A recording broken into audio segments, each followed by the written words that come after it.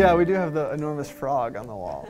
It's an acronym for School, Work, and Mentoring Place. All the St. Paul Public Library homework centers have acronyms. I'm Max Bielenberg. I'm the Information Literacy Coordinator here at the Rondo Library, and I got involved here as a volunteer homework center tutor last year. You gotta cross-multiply the top two and the bottom two, so... You know, I've been really pleased with the diversity of the volunteers.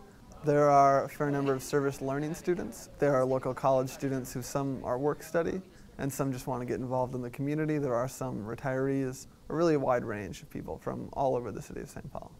My name is Brian Smith, and I'm a volunteer tutor at the Swamp, and I help people with their homework and help them with computer problems and other things anything they need. Well, previously I was kind of like a tutor, like a paid tutor that I would go to people's houses and things like that. And then 300 times N.